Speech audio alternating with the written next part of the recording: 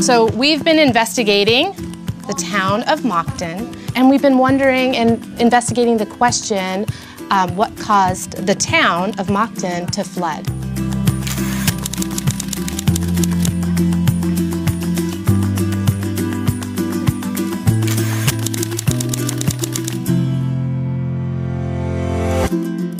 The soil was faster, so the water could go through the glacier moraine to the town of Moncton.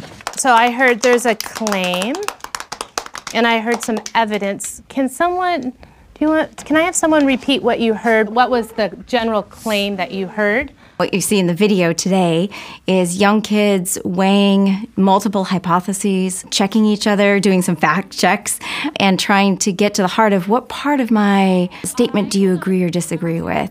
The project that we are working on is really thinking about what certain scientific practices that are central to NGSS look like when working in primary classrooms, so in grades kindergarten through second grade. What claim did you hear? I heard that if the glacier had mostly sand and some pebbles in the mountain, then the water would go slower. Then the water would go slower. Do you agree or disagree? Agree. Can you tell me more? Because when we did the experiment with earth materials and we used sand, it went slower than soil, like pebbles. And I want to add on. Yeah, I want to add on to Jamie's. I agree with it is very compact and it has little tiny spaces in between for the water to go through. But I really think that sand went the slowest because sand has the most littlest things in it. This video looks at a whole unit of instruction and how teachers can support scientific argumentation inside of modeling at the beginning, middle, and end of a unit, and how we support kids when agreeing and disagreeing with one another.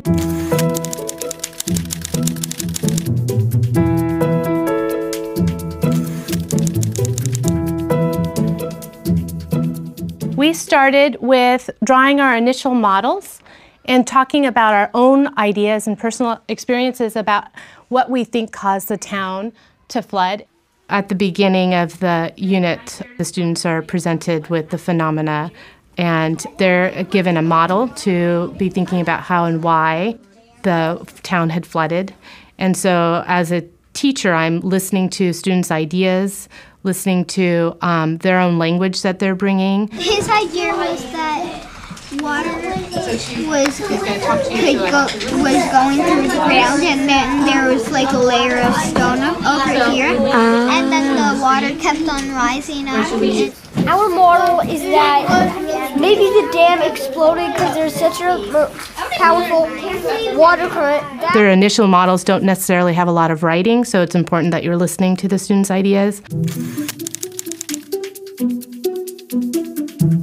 Yesterday, you shared your initial ideas of what you think might be happening that's causing the flood for the town of Moncton.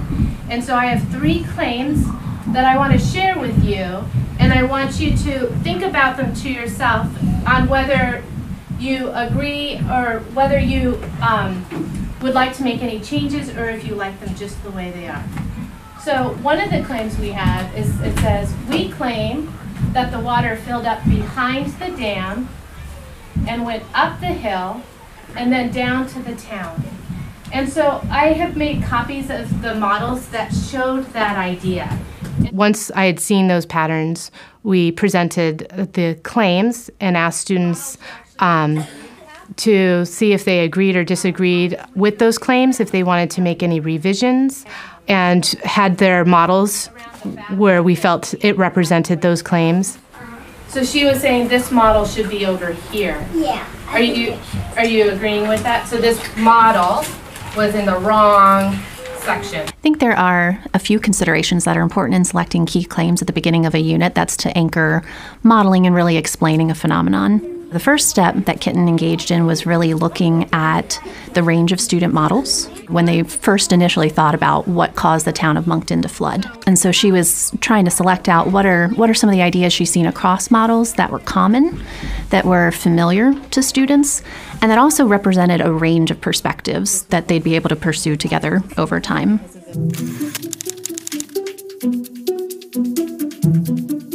Kids come in with a range of really productive and sensible ideas and experiences from their lives. Even young students are coming in with a wealth of experiences, and those are what are particularly generative for supporting their sense-making. Share your idea again, and I want everyone to think about where does this idea go, this personal experience. So hold on, put your hands down, and let's share that story one more time. So me and Andrew were using those tools, and we pushed the water off the concrete, and so then it soaked inside the soil. So this is an idea that would agree and support this claim. Okay, we might have some that you would disagree and have some kind of experience that would say that can't happen.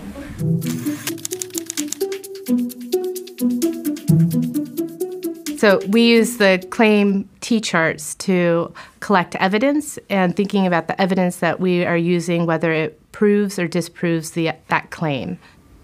Then as students built their knowledge, they started using other pieces of evidence in the experiments that they've done, the videos that we were watching, the texts that we were reading. And so building that over time, students became more confident in their science ideas. Some students changed their science ideas because of those experiences. We're going to be shopping for evidence today, and you're going to be thinking about these two claims on whether they help support or disprove these ideas.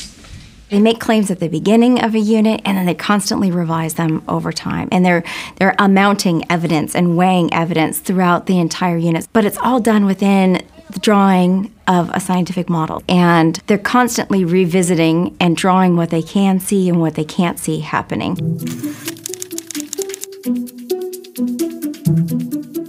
Tell me your claim again.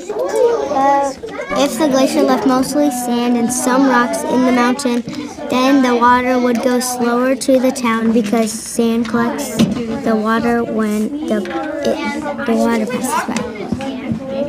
Do you agree with that? So the next step is I want you to be thinking about evidence. We've been talking about evidence. And so how do we know that? So I know this because what I'm hearing you say is that because they're so close together, that it's slowing it down so making it go slower. Is there an example where we saw that because it wasn't so close together that it went faster? Was there a different material that? Well, I think it was with pebbles. So we can look to see too, right? Is there? So was that The pebble, well, clay was 100. Did that take longer or shorter amount of time? Long. Yeah. They're usually modeling and argumentation together, and in that way, these practices co-develop, where they get better at scientific modeling and drawing what they can see and what they can't see, along with developing much richer scientific claims over time. We do a lot of thinking about how scientists is not just usually one person, and that is a group of people working together as a community. And so we spend a lot of time at the beginning of the year talking about what does that look like and what does that sound like. It's not quick at all. Yeah, it takes time. So what are you hearing Jamie I saying? heard Jamie say that he thought that the sand was going to, I actually can't remember now. So what can you Can do? you please repeat it, Jamie? I agree with Nick's idea because the sand is more packed together than the pebbles. There aren't as many holes in the sand. And I agree with that idea. I feel like they've changed in having the confidence of being able to share their thinking and agreeing and disagreeing comfortably. I see them now challenging each other and thinking about the ideas that they share and asking really good questions or clarifying what do they mean by that. I want to thank you for sharing and taking a stand today, and we'll continue thinking more, and we'll continue thinking more about what's causing this. So nice job today. Thank you.